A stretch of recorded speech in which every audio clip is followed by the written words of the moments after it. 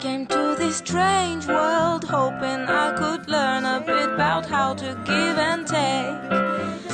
I'm a young soul in this very strange world, hoping I could learn a bit about what is true and fake. La la la la la la la la la la la la. MacBook Air is ultra thin, ultra portable, and ultra unlike anything else. But you don't lose inches and pounds overnight.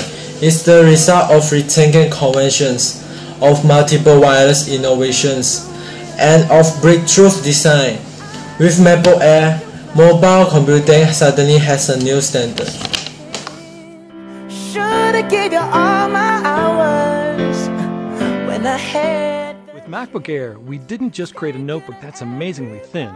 We included a full-size backlit keyboard and a stunning 13.3-inch widescreen display, all in a package that weighs only 3 pounds.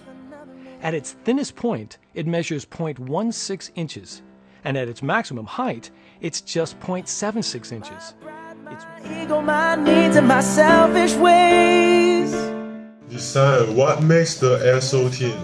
MacBook Air is nearly as thin as your index finger. Practically every detail that could be streamlined has been, yet it still has a 13.3 inches widescreen LED display, full-size keyboard, and large multi-touch trackpad. It is incomparably portable without the usual ultra-portable screen and keyboard compromise.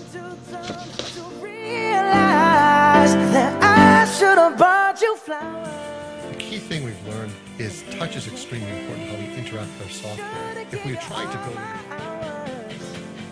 And while it is really challenging designing something,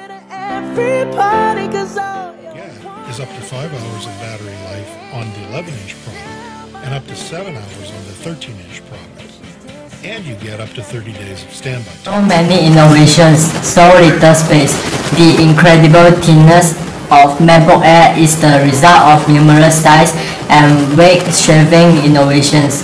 From a slimmer hard drive to strategically hidden import or output to a lower profile battery, everything has been considered, and we consider with thinness in mind. I hope it buys you flowers. I hope it holds your hand.